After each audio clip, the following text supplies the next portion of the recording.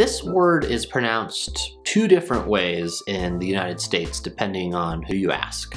Some people will say niche, some people will say niche. I say niche, but I've definitely heard people say niche, and both pronunciations are acceptable. That said, there are some people who get snooty if you pronounce it niche. They will say that's the Americanized version of the word and that the true pronunciation is niche. I'm not one of those people. Language is an ever-changing and evolving beast, and if the pronunciation niche has become acceptable, then the pronunciation niche has become acceptable. I'll let you decide how you want to pronounce it. But again, the two options are either niche, niche, so we have an N sound, n, followed by the long E in words like P or me, and then simply the SH, sh sound,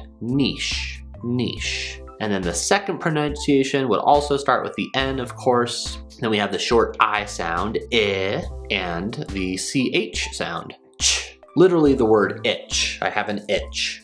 So itch plus the N sound, niche.